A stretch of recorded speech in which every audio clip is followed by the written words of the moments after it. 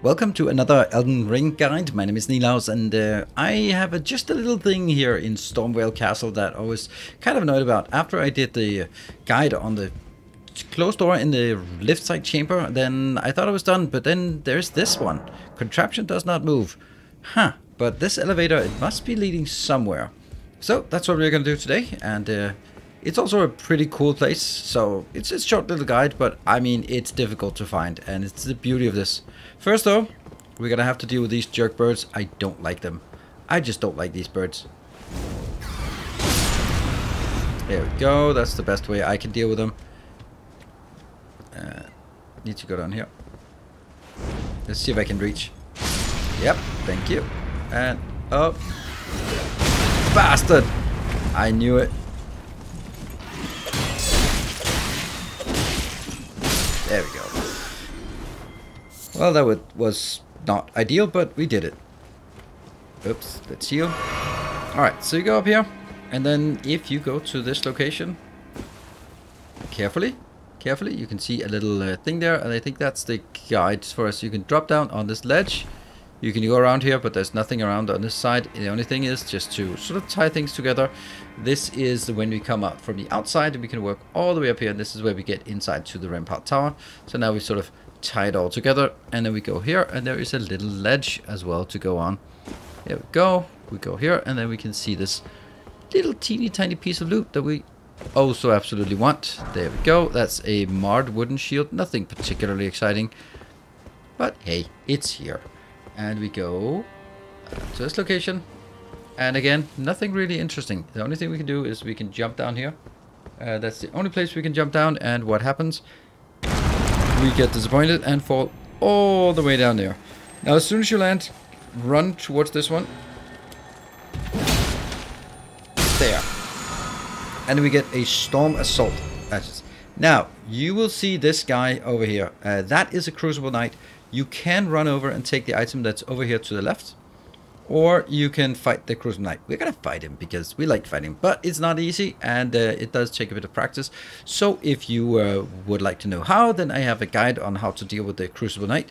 We are going to wait for him to go over there. And then once he's over there, we can go over and get at least one attack in on him before he does anything. We're just going to wait for him to get into position. You can run over before without and pick up the item and then move that way. That's where the corpse run is as well. So if you feel that you're gonna die, then well, maybe get the lift first. Alright, so he's just standing there. So we go over here and we can get a power attack up, and then we can fight him. Not sure I would recommend fighting him in the beginning, because he's kind of tough. Yep.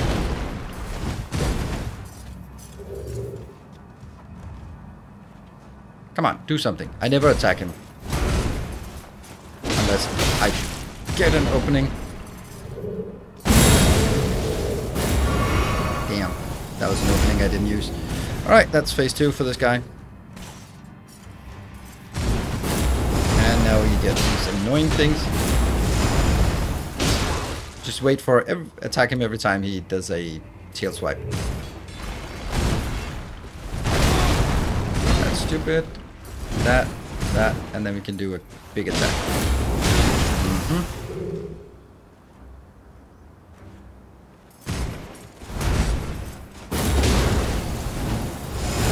And here's a good opportunity to heal.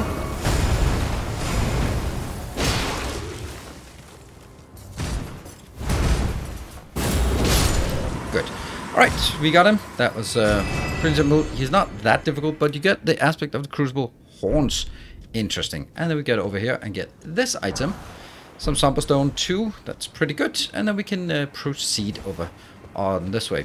Now, my recommendation, if you don't know how to fight this guy, is to sneak past him.